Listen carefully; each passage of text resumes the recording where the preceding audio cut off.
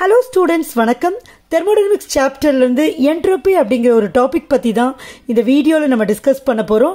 Entropy is a very important topic in thermodynamics and title பாத்தீங்கன்னா entropy and spontaneity ன்னு சொல்லிருக்கேன். Because spontaneity அப்படினு சொல்றப்ப spontaneous reactionsல spontaneous processல entropy is an important factor. அத பத்தி எல்லாம் இந்த வீடியோல நம்ம டிஸ்கஸ் பண்ண போறோம். தெர்மோடைனமிக்ஸில் என்ட்ரோபின்ற டேர்ம் திடீர்னு எப்படி வந்துச்சு அப்படின்னு பார்த்தீங்கன்னா அதுக்கு காரணமே ஃபர்ஸ்ட் லா ஆஃப் தெர்மோடைனமிக்ஸ் தான். இப்போ ஃபர்ஸ்ட் லா ஆஃப் தெர்மோடைனமிக்ஸில் நம்ம எப்படி படிக்கிறோம்? Energy can neither be created நார் B Detroit but can be transformed from one form to another. எனர்ஜியை உருவாக்கவும் முடியாது, அழிக்கவும் முடியாது, ஆனால் ஒரு ஃபார்ம்ல இருந்து இன்னொரு ஃபார்முக்கு மாற்ற முடியும் அப்படின்னு தான் படிக்கிறோம். ஆனால் இந்த ஃபர்ஸ்ட் லா ஆஃப் தெர்மோடைனமிக்ஸ் இந்த எனர்ஜி டிரான்ஸ்ஃபர், முக்கியமாக ஹீட் டிரான்ஸ்ஃபர் எந்த டைரக்ஷனில், அதாவது எங்கேருந்து எங்கே போகுது, அதுக்கு காரணம் என்ன அப்படிங்கிறத சொல்லலை. நிறைய நேச்சுரல் ப்ராசஸஸ், நிறைய ரியாக்ஷன்ஸ் ஸ்பான்டேனியஸாக, அதாவது தானாக நடக்குது. ஸோ அந்த மாதிரி தானாக நடக்கிற ரியாக்ஷன்ஸ் ஏன் ஒரு பர்டிகுலர் டைரக்ஷனில் தான் நடக்குது அப்படிங்கிறதுக்கான எக்ஸ்பிளனேஷனை ஃபர்ஸ்ட் லா கொடுக்கவே இல்லை. அதனால வந்தது தான் செகண்ட் லா ஆஃப் தெர்மோடைனமிக்ஸ். அப்போ செகண்ட் லா ஆஃப் தெர்மோடைனமிக்ஸ் மெயினாக எதை ஃபோக்கஸ் பண்ணுதுன்னா இந்த ஹீட் ஃப்ளோவோட டைரக்ஷனை சொல்கிறது தான் செகண்ட் லா ஆஃப் தெர்மோடைனமிக்ஸ். அப்போ அதுக்காக முதல்ல சயின்டிஸ்ட்லாம் ஆராய்ச்சி பண்ணுறாங்க. ஸோ அவங்க என்தால்பியை வச்சு ஏதாவது சொல்ல முடியுமான்னு பார்க்குறாங்க. What is mean by enthalpy? ஒரு ரியாக்ஷனோட heat of the reaction, R enthalpy change of a reaction, R heat change of a reaction. இப்போ நிறைய ரியாக்ஷன்ஸ் ஸ்பான்டேனியஸாக நடக்குது. இப்போ ஸ்பான்டேனியஸாக நடக்கிற ரியாக்ஷன்ஸே நம்ம எடுத்துப்போம். அதோட ஹீட் சேஞ்ச், அதாவது என்தால்பி சேஞ்சை பார்க்குறப்ப சில ரியாக்ஷன்ஸில் பாசிட்டிவாக இருக்குது, சில ரியாக்ஷன்ஸில் நெகட்டிவாக இருக்குது. பாசிட்டிவாக இருந்தால் என்ன அர்த்தம்? அது endothermic reactions, heat is absorbed. நெகட்டிவாக இருக்குன்னா அது எக்ஸோதெர்மிக் ரியாக்ஷன்ஸ். அப்போ heat is evolve in those reactions. What ever it is, அது எண்டோதெர்மிக்காக இருக்கலாம், எக்ஸோதெர்மிக்காக இருக்கலாம். we are talking about spontaneity here. அப்போ ஸ்பான்டேனியஸ் ரியாக்ஷன்ஸை என்தால்பி வச்சு சொல்ல முடியுமான்னு பார்த்தா எண்டோதெர்மிக் ரியாக்ஷன்ஸும் ஸ்பான்டேனியஸாக இருக்குது, எக்ஸோதெர்மிக் ரியாக்ஷன்ஸும் ஸ்பான்டேனியஸாக இருக்குது. அப்போ என்தால்பியை வச்சுட்டு நம்மளால் ஸ்பான்டேனியஸ் ரியாக்ஷன்ஸ் பற்றி ஒன்றுமே சொல்ல முடியாது. அதாவது டைரக்ஷன் ஆஃப் ஹீட் ஃப்ளோவை நம்ம சொல்கிறதுக்கு சான்சஸ் இல்லை. அதனால் வந்த அடுத்த டெக்னிக்கல் டேர்ம் தான் என்ட்ரோபி. அப்போ என்ட்ரோபின்னா என்ன அப்படின்னா, என்ட்ரோபின்னா சிம்பிளாக சொல்லலாம், கண்ணா பின்னான்னு ரேண்டமாக கேயாட்டிக்காக ஒரு ஒழுங்கில்லாமல் இருக்கிறது தான், டிஸார்டரை தான் நம்ம என்ட்ரோபின்னு சொல்கிறோம். So entropy is a measure of disorder. Okay, ஒரு ஸ்பான்டேனியஸ் ப்ராசஸில் பார்த்தீங்கன்னா இந்த என்ட்ரோபி இன்க்ரீஸ் ஆகிட்டே போகும். ஓகே, இப்போ உங்களுக்கு ஒரு லைவ்லி எக்ஸாம்பிள் சொல்கிறேன் பாருங்கள். இப்போ தியேட்டரில் போய் நம்ம படம் பார்க்குறோம், படம் முடியுது, எண்டு போடுறாங்க. ஸோ ஆட்டோமேட்டிக்காக யாரும் நம்மளை வெளியில் எழுச்சிப்போன்னு சொல்ல மாட்டாங்க. So as soon as the film ends நம்ம எல்லாருமே வந்துடுவோம். ஸோ அந்த மாதிரி வெளியில் வர்றப்ப ஒரு டிஸார்டர் தானே இருக்குது, ஒழுங்கற்ற தன்மை இருக்குல்ல, அதுதான் என்ட்ரோபி. அது என்ன ஆகுது? தானாகவே இன்க்ரீஸ் ஆகுது. எங்கே? ஒரு ஸ்பான்டேனியஸ் ப்ராசஸில். ஈவன் இப்படி கூட இன்னொரு எக்ஸாம்பிள் சொல்லலாம். இப்போ ஸ்கூல் பெல் அடிக்குது, ஸ்கூலில் நீங்கள் இருக்கிறீங்க, எந்த ஸ்பெஷல் கிளாஸும் கிடையாது, எந்த ரெஸ்ட்ரிக்ஷனும் கிடையாது, டெய்லி 4:30க்கு ஷார்ப்பாக ஸ்கூல் முடியுதுன்னா பெல் அடித்த உடனே டீச்சர்ஸும் கிளாஸஸை விட்டு போயிடுவாங்க. ஸ்கூலில் கிளாஸ் ரூமில் இருக்கிற சில்ட்ரனும் என்ன பண்ணிவிடுவோம்? கடகடன்னு வெளியில் வந்துடுவோம். அப்போ ஸ்கூலில் பார்த்தீங்கன்னா பயங்கர சத்தமாக இருக்கும், பிள்ளைங்கள்லாம் கண்ணா பின்னான்னு ஓடிட்டு இருப்பாங்க. ஸோ அதை தான் நான் என்ட்ரோபின்னு சொல்கிறேன். இந்த என்ட்ரோபி ஆட்டோமேட்டிக்காக ஸ்பான்டேனியஸாக நடக்கிற, ஸ்கூல் பெல் அடித்தவுடனே சில்ட்ரன் வெளியில் போகிற ஒரு இன்சிடென்ட் ஸ்பான்டேனியஸ் ப்ராசஸ். ஸோ ஒரு ஸ்பான்டேனியஸ் ப்ராசஸில் என்ட்ரோபி எப்போவுமே இன்க்ரீஸ் தான் ஆகும். இன்னொரு எக்ஸாம்பிள் சொல்கிறேன் பாருங்க, ஐஸ். ஐஸில் வந்து H2O மாலிக்யூல்ஸ், அந்த ஐஸோட கிறிஸ்டல் லேட்டிஸில் H2O மாலிக்யூல்ஸ் இருக்கும். இப்போ ஐஸ் வந்து மெல்ட் ஆகுது, மெல்ட் ஆகிறப்ப லிக்விட் ஆகுது.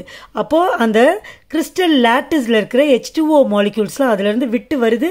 அப்போ லிக்விடாக ஆகிறப்ப they are free to move compared to the solid state. Melting of ice பார்த்தீங்கன்னா ஒரு ஸ்பான்டேனியஸ் ப்ராசஸ். ஒரு ஸ்பான்டேனியஸ் ப்ராசஸில் H2O மாலிக்யூல்ஸோட அந்த என்ட்ரோபி இன்க்ரீஸ் ஆகுது. ஓகே, இன்னும் நீங்கள் புரிஞ்சுக்கிறதுக்கு ஒரு எக்ஸாம்பிள் சொல்கிறேன் பாருங்கள். ஒரு கண்டெய்னர் நம்ம எடுத்துப்போம். இப்படி ஒரு கண்டெய்னர் இருக்குது. இந்த கண்டெய்னரோட நடுவில் ஒரு செப்பரேட்டர் இருக்குது. செப்பரேட்டர்னால் நம்ம அதை எடுக்கணும்னா எடுத்துடலாம், ரைட்? இதுதான் செப்பரேட்டர். ஸோ 2 கம்பார்ட்மெண்ட்டாக பிரிக்குது. இந்த கம்பார்ட்மெண்ட் ஏ, இந்த கம்பார்ட்மெண்ட் பி. இந்த கம்பார்ட்மெண்ட்டில் கேஸ் இருக்குது. ஸோ அங்கே கேஸ் மாலிக்யூல்ஸ் இருக்குது.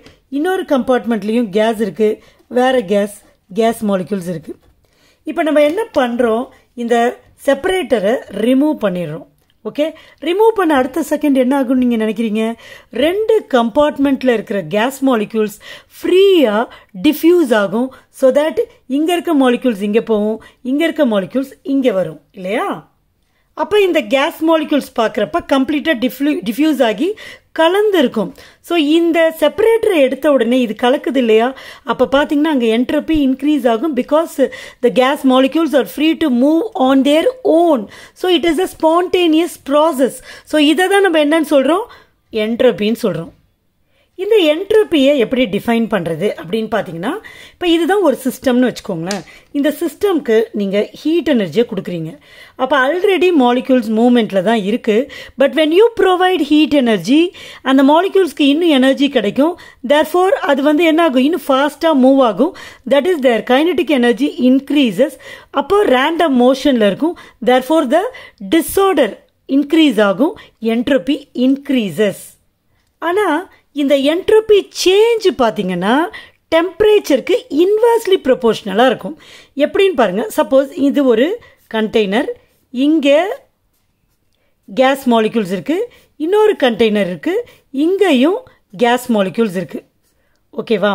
இப்போ இது வந்து லோ டெம்பரேச்சரில் இருக்குது, இது வந்து ஹை டெம்பரேச்சரில் இருக்குதுன்னு வச்சுப்போம், ரைட்? இப்போ இந்த சிஸ்டம்க்கும் ஹீட் எனர்ஜி கொடுக்குறோம், இந்த சிஸ்டம்க்கும் ஹீட் எனர்ஜி கொடுக்குறோம். இப்போ ஹீட் எனர்ஜி இங்கே கொடுத்த உடனே லோ டெம்பரேச்சரில் இருக்கிற இந்த கேஸ் மாலிக்யூல்ஸ் ஹீட் எனர்ஜியை கொடுத்த உடனே அதோட என்ட்ரோபி கண்டிப்பாக இன்க்ரீஸ் ஆகுது. Entropy increases. இப்போ இது ஹை டெம்பரேச்சரில் இருக்குது, ஆல்ரெடி அங்கே என்ட்ரோபி அதிகமாக தான் இருக்குது. ஹை டெம்பரேச்சரில் இருக்கிற இந்த சிஸ்டம்க்கு ஹீட் எனர்ஜி ஆட் பண்ணுறப்ப ஆல்ரெடி அங்கே என்ட்ரோபி அதிகமாக தான் இருக்குது. பிகாஸ் அந்த சிஸ்டமே ஹை டெம்பரேச்சரில் தான் இருக்குது. இப்போ நீங்கள் ஹீட் எனர்ஜி ஆட் பண்ணுறப்ப அங்கே ரொம்ப பெரிய அளவில் என்ட்ரோபி இன்க்ரீஸ் ஆக போகிறது கிடையாது. Because the system is already at high temperature. அதனால் இதிலேருந்து நம்ம என்ன புரிஞ்சுக்கலாம்னா, this change in entropy is inversely proportional to temperature. So heat energy, இந்த change in entropy with temperature, இது ரெண்டுத்தையும் கம்பேர் பண்ணுறப்ப டெம்பரேச்சருக்கு இன்வெர்ஸ்லி ப்ரொபோர்ஷனலாக இருக்குது. ஸோ இதை கம்பைன் பண்ணி நம்ம இந்த சேஞ்ச் இன் என்ட்ரோபிக்கான எக்ஸ்பிரஷனை எழுதிடலாம். சேஞ்ச் இன் என்ட்ரோபியை நீங்கள் டெல்டா எஸ்ன்னு சொல்லலாம் ஆர் டிஎஸ்ன்னு சொல்லலாம். This is equal to change in heat reversible, okay,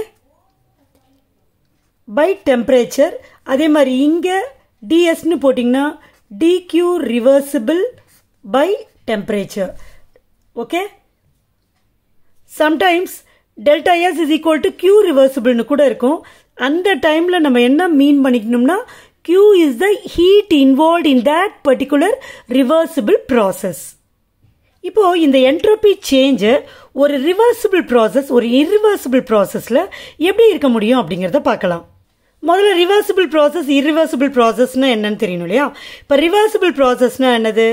ஒரு ஃபார்வர்ட் டைரக்ஷனில் ஒரு சேஞ்ச் கன்வர்ஷன் நடந்துச்சுன்னா ரிவர்ஸ் ரியாக்ஷன்லையும் அது பாசிபிளாக இருக்கணும். இப்போ ரியாக்ஷன்ஸ் அப்படின்னு சொல்கிறப்ப ரியாக்டன்ஸ் வந்து ப்ராடக்ட்ஸை கொடுக்கும். திரும்ப ப்ராடக்ட்ஸால் ரியாக்டன்ஸை கொடுக்க முடிஞ்சிச்சுன்னா அது வந்து ரிவர்சிபிள் ப்ராசஸ். இரிவர்சிபிள் ப்ராசஸ்னால் அது ஃபிசிக்கல் சேஞ்சில் ஒரு கன்வர்ஷன், ஒரு சேஞ்ச் நடக்குது, அது மாறின சேஞ்சு திரும்ப ஒரிஜினல் ஸ்டேட்க்கு வர முடியலன்னா அதுதான் இரிவர்சிபிள் ப்ராசஸ். ரியாக்ஷனாக இருந்தால் ரியாக்டன்ஸ் ப்ராடக்ட்ஸை கொடுக்கும், ப்ராடக்ட்ஸ் திரும்ப ரியாக்டன்ஸாக கன்வெர்ட் ஆகாது. இரிவர்சிபிள் ப்ராசஸ் அப்படின்னு சொல்கிறப்ப அது பாட்டுன்னு கண்டினியூ ஆகிட்டு நடந்துகிட்டே போகும் இல்லையா, திரும்ப ஒரிஜினல் ஸ்டேட்க்கு அதாவது திரும்ப ரியாக்டன்ஸை ஃபார்ம் பண்ண முடியாது. அப்போ என்ட்ரோப்பியை பார்த்தீங்கன்னா, என்ட்ரோப்பி நான் எஸ் போட்டிருக்கேன் இல்லையா, அதை சொல்லாமல் விட்டுட்டேன். என்ட்ரோப்பி is denoted by the letter capital S. Okay, அதனால தான் இங்கே டெல்டா எஸ் டிஎஸ் அதெல்லாம் போட்டோம். கியூ வந்து ஹீட்டை டினோட் பண்ணும், டி வந்து டெம்பரேச்சரை டினோட் பண்ணும். ரைட், இப்போ இரிவர்சிபிள் ப்ராசஸில் இந்த என்ட்ரோபி சேஞ்ச் இருக்குல்ல, அது இன்க்ரீஸ் ஆகிட்டே போகும். therefore it will be greater than 0 always in an irreversible process. அப்போ இந்த சேஞ்ச் இன் என்ட்ரோபி அப்படின்னு சொல்றப்ப எதனால வந்துச்சுன்னா, entropy change in entropy of the சிஸ்டத்தையும் plus change in entropy of the சரௌண்டிங்கும் சேர்ந்தது தான் delta S total, change in entropy of the total. So இது ரெண்டுத்தோட addition வந்து ஜீரோவோட அதிகமாக இருக்கும். அப்போ இது ரெண்டுமே இது ரெண்டுத்தோட என்ட்ரோபியை விட டோட்டல் என்ட்ரோபி அதிகமாக இருக்கும். அதாவது change in entropy of the universe will be greater than 0. அதுதான் அதுக்கு அர்த்தம். இங்கே வந்து நம்ம கிரேட்டர் தென்க்கு பதிலாக இஸ் ஈக்குவல் டு சொல்லலாம். Because delta S சிஸ்டத்தையும் delta S சரௌண்டிங்கையும் நீங்கள் ஆட் பண்ணீங்கன்னா அதுதான் டெல்டா எஸ் டோட்டல். இந்த டெல்டா எஸ் டோட்டல் தான் வில் பி கிரேட்டர் தென் 0 எங்கன்னா ஒரு இர்ரிவர்சிபிள் ப்ராசஸில். காரணம் என்னன்னு கேட்டிங்கன்னா, entropy keep on increasing, entropy keeps on increasing. இப்போ ரிவர்சிபிள் ப்ராசஸ் அப்படின்றப்ப ப்ராடக்ட்ஸ் வந்து திரும்ப ரியாக்டண்ட்டாக ஆகக்கூடிய சுச்சுவேஷன் ஆர் ஒரு கன்வர்ஷன் நடக்குது, திரும்ப மாறுது, அதுதான் ரிவர்சிபிள் ப்ராசஸ். இப்போ ஃபார் எக்ஸாம்பிள் உங்களே சொல்லலாம், நீங்கள் ஸ்கூலில் இருக்கிறீங்க, வீட்டுக்கு போவீங்க, திரும்ப அடுத்த நாள் வந்து ஸ்கூலுக்கு வந்துடுவீங்க, திரும்ப வீட்டுக்கு போவீங்க, அடுத்த நாள் வந்து ஸ்கூலுக்கு வந்துடுவீங்க. ஸோ இதெல்லாம் ரிவர்சிபிள் ப்ராசஸ். ஸ்கூலை விட்டு வெளியில் போகிறப்ப என்னாகும், அது சரௌண்டிங் ஆகிடுது, சிஸ்டம் வந்து ஸ்கூல்னு வச்சுக்கோங்க. அப்போ ஸ்கூலுக்கு உள்ளே வந்துட்டு நீங்கள் கிளாஸ் ரூமில் இருக்கிறப்ப அதோட என்ட்ரோபி சேஞ்ச் தான் டெல்டா எஸ் சிஸ்டம்னு சொல்கிறோம். வெளியில் நீங்கள் ஸ்கூலை விட்டு போகிறத வந்து டெல்டா எஸ் சரௌண்டிங்ஸ்ன்னு வச்சிடலாம். ஸோ எப்படி இருந்தாலும் இது பேலன்ஸ்ட் ஆகிடும். ஸோ டோட்டல்னு பார்க்குறப்ப இங்கே எப்படி இருக்கிறீங்களோ ஸ்கூலில் அப்படியே ஆப்போசிட்டாக வீட்டில் அதாவது சரௌண்டிங்கில் இருப்பீங்க. So delta S system will be equal to minus delta S surroundings. So ரெண்டுத்தையும் ஆட் பண்ணுறப்ப டெல்டா எஸ் டோட்டல் கிடைக்கும், அப்போ 0 ஆகிடும். அப்போ இங்கே delta S will be equal to 0.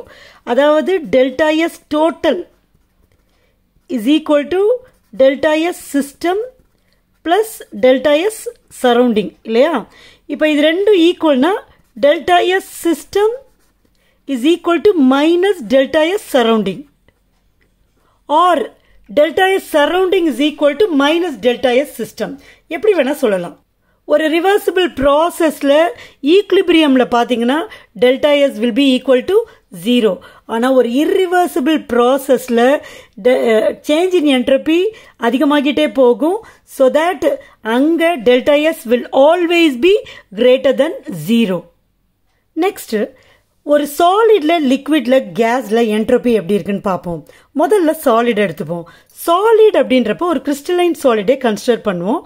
இந்த சாலிட்ல இருக்கிற கான்ஸ்டிடியூவன்ட் பார்ட்டிகல்ஸ்லாம் ஒரு பர்டிகுலர் பொசிஷன்ல ரிஜிடா இருக்கும் and they will be in an ordered arrangement. அதனால என்ட்ரோபினாலே என்னது, மெஷர் ஆஃப் டிஸார்டர். அப்போ அது மூவ்மெண்ட்ல இருக்கணும். சாலிட்ல அந்த மாதிரி ஒரு பாசிபிலிட்டி இல்லாததுனால ஒரு சாலிட்ல என்ட்ரோபி ரொம்ப ரொம்ப கம்மியாக தான் இருக்கும். இந்த கோனிக்கல் ஃப்ளாஸ்கில் நம்ம ஒரு சாலிட் எடுத்திருக்கோம். அந்த சாலிட் பாருங்க ஒரு ஆர்கனைஸ்டு மேனரில் அந்த constituent particles arrange ஆகியிருக்கிறதுனால they are less free to move, therefore entropy is very very less. இந்த டயக்ராமில் பாருங்க, we have taken a liquid in this container. So லிக்விடாக இருக்கிறப்ப இந்த மாலிக்யூல்ஸ் எப்படி இருக்கு பாருங்க, இங்கே எப்படி இருக்கு, இங்கே எப்படி இருக்கு பாருங்க. they are free to move. So compared to the solid, entropy of a liquid system is greater. Next third கண்டெய்னரில் பாருங்கள், இதில் கேஷியஸ் மாலிக்யூல்ஸ் இருக்குது. பட் இந்த ரெண்டுத்தையுமே கம்பேர் பண்ணுறப்ப gaseous molecules are very free to move about. அப்போ அங்கே entropy எப்படி இருக்கும்? நேச்சுரலாக அதிகமாக தான் இருக்கும் இவங்க ரெண்டு பேரை கம்பேர் பண்ணுறப்ப. ஸோ மூணு பேரையும் கம்பேர் பண்ணுறப்ப entropy will be more higher in gaseous system than the liquid system, which in turn greater than the solid system.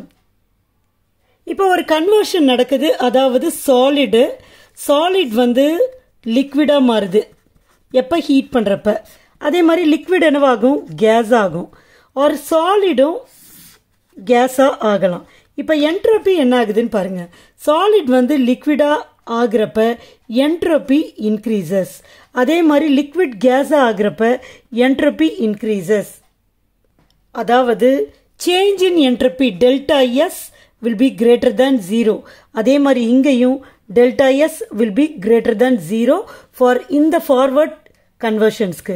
அதே மாதிரி தான் சாலிட் சப்ளிமேஷனில் சாலிட் கேஸ் ஆகும், அங்கேயும் entropy increases, therefore delta S will be greater than 0. அப்படியே ரிவர்ஸில் பாருங்கள், case வந்து liquid ஆகுது, அப்போ entropy என்ன ஆகும்? குறையும். அப்போ டெல்டா எஸ் என்ன ஆகும்? Will be lesser then 0. Liquid வந்து சாலிட் ஆகுது, அப்பையும் entropy increases, அப்போ change in entropy will be lesser than 0. So that's all about entropy. Entropy யோட SI unit என்னன்னு பார்த்தீங்கன்னா joule per Kelvin. Entropy is an extensive property. Extensive property என்னது? It depends upon the amount of matter present. இல்லையா? Extensive property. Next வீடியோவில் இந்த entropy related definitions நிறைய இருக்குது, அதையும் various statements of second law of தெர்மோடைனமிக்ஸையும் discuss பண்ணலாம். Okay.